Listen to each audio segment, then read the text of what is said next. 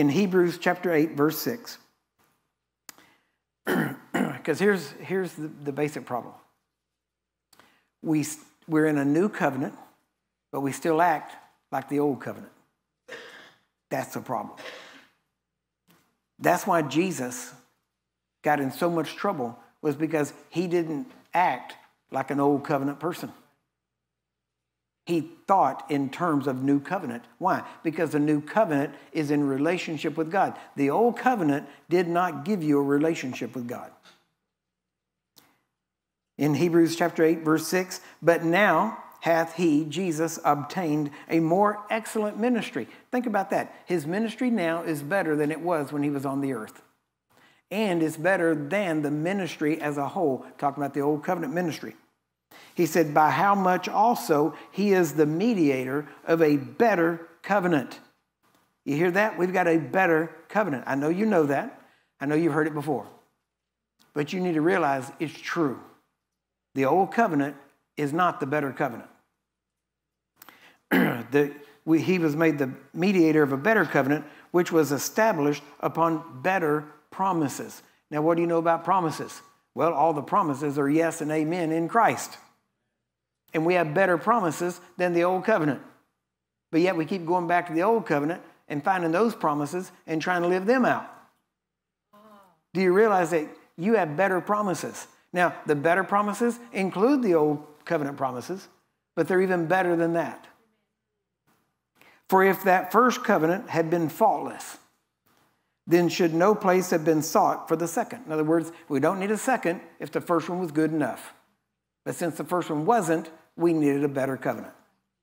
For finding fault with them, he saith, and watch, behold, the days come, saith the Lord. Now, what's he talking about? He's talking about when he's going to institute a new covenant.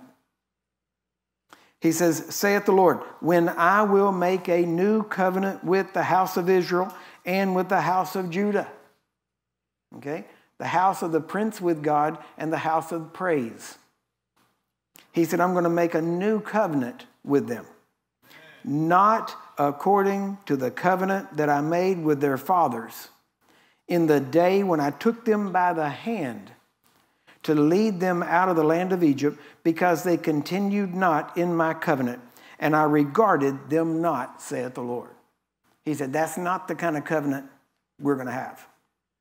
Now watch, verse 10. For this is the covenant that I will make with the house of Israel after those days, saith the Lord. Notice, this is the covenant. You want to know what the covenant is? Here it is. I will put my laws into their mind and write them in their hearts. And I will be to them a God, and they shall be to me a people. Do you hear that? He said, notice, he said, I'm going to put it in their minds, and I'm going to write it in their hearts. You're going to know what to do. Now watch, it goes even further. Verse 11, and they shall not teach every man his neighbor, and every man his brother, saying, know the Lord. For all shall know me, from the least to the greatest. Who is the all? The all that are in the new covenant. See, if you're in the new covenant, you don't have to be told, know the Lord. Know the Lord. But yet, what do we hear in most Christianity? Oh, you got to know him. You got to draw close. You got to get in that intimate spot. And it's amazing because the people that always say that always sound like they have found something you don't know anything about. But he said, everybody in this new covenant will know him, from the least to the greatest. So if you're in him, if you are in the new covenant, you know him. Now, can you know him better? Of course. You can always know him better. Amen? But you know what? Once you know a person to a certain degree, anything you know after that, anything you learn after that is just going to be, as we used to say, just the gravy on top. You know what I mean? It's not necessarily necessary, but it's just some good little tidbit to know. Right? And so you know him. Why? If you're in this new covenant. Because the only way you get in this new covenant is to know him. Does that make sense? So all this stuff that we see where people are always trying to get you to know him, get you to press in the sense of, well, just there's this thing. It's almost like you're straining.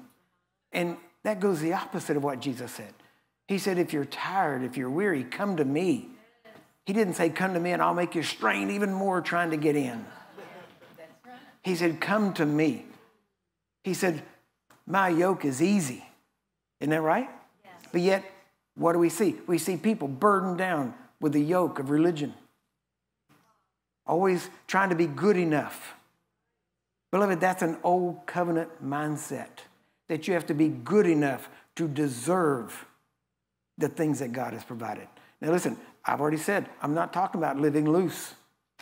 I'm not talking about living just a, well, I don't care kind of life. One that just sin, oh, well, it's no big deal. I'm not talking about that. But beloved, if you're in this new covenant, you have a new nature. You have a new spirit in you. Sin is not your nature anymore. Now, your head may try to, the enemy can try to do things. You can try to do things. You can look at things. But all I'm saying is that if you're born again, he wrote his laws in your heart and he put them in your mind. And your desire is to do the will of God. And when you mess up, guess what? It bothers you. But the problem is the enemy will try to take that and try to amplify it to where you feel like a dirty dog for months, years even. And you have to realize, no. That even if you mess up, he is just and faithful. If you'll confess it, if you'll just agree with him what he said, Father, that was wrong. I get it. I'm stupid. Okay, let's move on, right? I receive your forgiveness. You don't have to call yourself stupid. We don't want that coming to pass. Amen. Okay. You understand what I'm saying? Yeah, I was acting stupid. There you go. I don't know though. Stupid is and stupid does. Anyway, so that's I'm trying. Okay. But you don't get bogged down in what generally we know as sin consciousness. You should have a righteousness consciousness. You ought to know that you're right with God. See, when you know that you're right with God, see, that's the essence of this new covenant is that we had our conscience. Do you get that? It's right here. Watch. He even says it. Well, it's further down. We'll get back to it. But the idea is that in this new covenant, we have our conscience purged of our sins. That means what? That means you're not always sitting around going, oh man, I remember when I did this wrong. I remember when I did that wrong. I don't even know why God would listen to me. I don't know why he would heal me. I mean, I hadn't done anything. And I remember the things I did do that were bad.